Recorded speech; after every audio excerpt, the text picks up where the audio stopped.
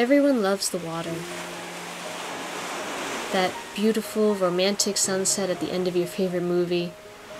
The dramatic sound of waves crashing against the shore. The wildlife that lives in the tall, grassy marshes nearby. You don't have to get on a boat to appreciate the picturesque moments water can create. And then you notice this.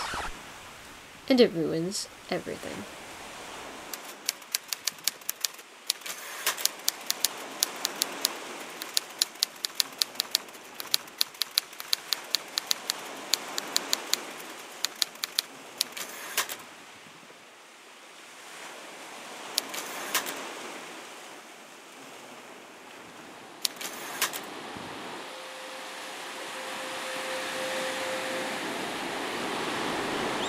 Pollution has been a problem for years, but now it's getting out of control.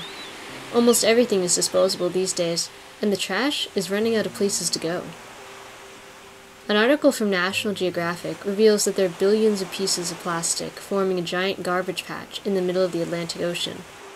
This patch is hundreds of miles off the North Atlantic coast, and its span is roughly the distance from Cuba to Virginia.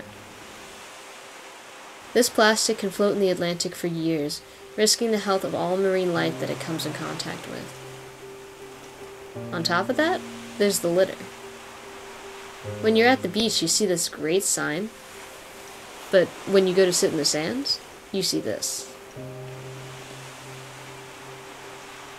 If we don't get a handle on our trash soon, it'll be too late. Don't you want to see this for the rest of your life? To start, try to pick up the trash you see blowing down the street or rolling around the beach. Every little bit counts. Then, we can focus on cleaning up our oceans, because this is too good to lose.